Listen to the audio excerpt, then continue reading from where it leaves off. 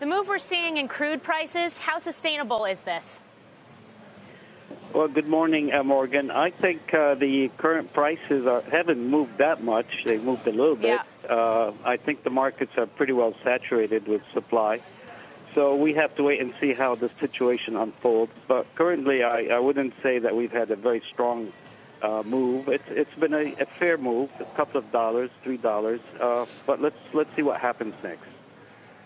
In terms of the potential for what happens next, and what that could mean in terms of the energy market, IHS Markit just came out with a note a little while ago, and they say that the absence of Soleimani will also risk Iran becoming far less subtle in its actions, raising the risk of a miscalculation leading to an all-out war. How high is the risk that a counter reaction from Iran now could be on oil fields or other assets related to oil in the region?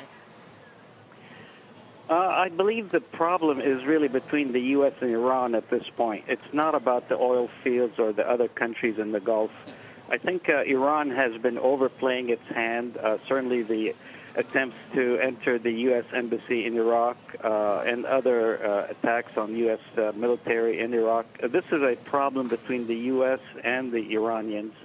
I don't think that they would want to do anything with the other countries in the region that wouldn't advance or affect their issue with the U.S. So I think the focus will be on the U.S. And Sadad, given that Iran has been working so hard to gain influence in Iraq, and given what you just said about probably the likelihood that they won't put oil assets at risk, do you think that they're then unlikely to damage any of Iraq's oil infrastructure in response to this? Yes, I doubt very much that they will go after Iraqi installations as well, because at the end of the day, Iraq has been a very close supporter of the Iranian regime. So that would not do them any good. I believe the situation now is really one of the Iranians needing to confront the reality that their foreign policy is not working. Soleimani was a problem. He was a very extreme element in the Iranian leadership. There may be others like him, but I think this is the opportunity for the moderates in Iran to try to calm down the events and to try to pull back some of this interference that they're having with other countries. Iraq is their ally. I don't believe that they want to alienate Iraq. Yeah, that's such a key point, especially given the fact that within the country itself, I mean, we've seen this political and social unrest within Iran, thanks to sanctions, thanks to the impact on the economy, protests, deadly reactions to it. How likely do you think that longer term this could actually lead to more productive negotiations between the U.S. and Iran? Iran has a very serious economic problem. They have domestic unrest. They have issues with their neighbors. There's hardly any country in the world that wants to deal with the current leadership. So if they look at their own outlook for the long term, they do need to negotiate. They do need to climb back down from the confrontational approach they've been taking. If they don't, their situation is just going to get worse domestically. And the Iranian people are already showing that they're not really very happy with this regime. So in the long term, they have to moderate their approach.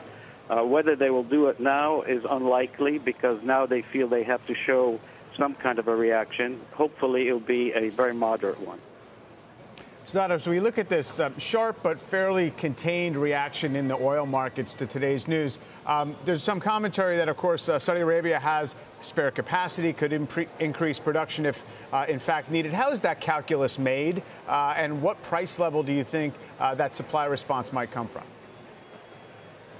I don't believe there has been a call on Saudi Arabia to do anything, to add any production or any additional capacity. The spare capacity is definitely there. Has been demonstrated many times. The markets are very steady. Supply is more than adequate. The long term, I believe Iran will not have an opportunity to come back into the export markets. The way they're going, their production will remain domestic. The same thing applies to other countries. The recent OPEC meeting certainly underlined the need to be very prudent in terms of supply. So prices are probably going to be quite stable. Supply is going to be quite abundant. By year-end 2020, I think there will be a stronger market. But there's no shortage of supply, that's for sure. So, Sadad, do you see economic risk for U.S. interests in the region right now because of this, or no? No, absolutely not. The U.S. interests have not been in Iran or in Iraq. They've been in all the other countries that are major producers, major consumers of U.S. exports. And I think the U.S. has shown its hand now that it is not going to tolerate any more interference by the Iranians in the rest of the region. So if anything, I would say it's probably strengthened the relationships between the U.S. and the other countries. Iran was a foregone conclusion. Iraq has been so unstable that it wasn't much of a market. And, the same with Syria and others. So as far as U.S. interests, I think they're very well protected as it stands. Now, Sadad, I know you're an oil guy, but given the fact that energy and security and defense are so interlinked, interconnected, I wonder if you think this is going to increase demand for weapons systems, for defenses, especially if you look at not just these strikes over the last couple of days, but also the attacks we saw on Aramco just a few months ago. I think what we're seeing is that the U.S. has shifted its foreign policy in the region, at least that's how I read it, from one of a passive observer and continuous kind of warnings to one of a more active, proactive perhaps, player. This means that the U.S. has far more resources and military capabilities than any of the countries in the region, and it won't call on the countries locally to probably invest any more than they have done already. It will call on the U.S. to deploy its forces and make them more visible, and hopefully that will deter any further activities, aggressive activities out of regimes like the Iranians or the militias that they have in Iraq.